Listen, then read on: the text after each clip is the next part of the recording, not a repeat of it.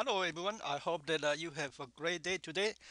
In this video, I'm going to show you how to solve this so-called the database. This database file is not compatible with the current instance of SQL Server. Okay. So I asked my students to do a homework. However, the database file is from uh, different publisher, and then when the student try to open it up, they might encounter this so-called again database file is not compatible. So if this is the solution you are looking for, feel free to keep watching. Otherwise, stop it. Save your time. Watch something else or spend time with your family. All right. Okay. So let's get started. Assume this is a file. Okay. I want to put inside the my web application. So let me again quickly create the default folder, designated by ASP.NET. So the folder name will be called app underscore data. There you go. And then I'm going to copy my database file. Okay, database file. Okay, and then in this case it's called Halloween. Okay, SE Southeastern.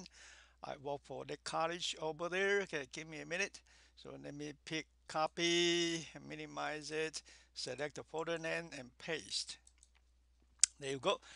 And then I'm going to open it up to see whether are there any tables in there or not. So let me double click it. So you can see that it shows that this database file is not compatible with the current instance of SQL Server, and I'm using the Microsoft Visual Studio 2015.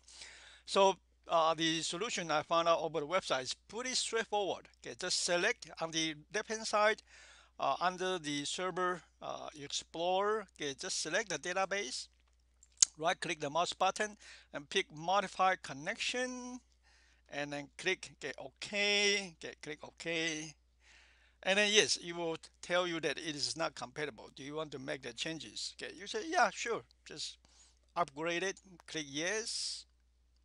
Okay, and then you can see, boom, that's it. I mean, it do the it will do the changes, and then under the tables folder, if you expand it, then you can see whatever folders are there will be available to you. Okay, all right. I think then I guess I will stop here. Okay, I will stop here.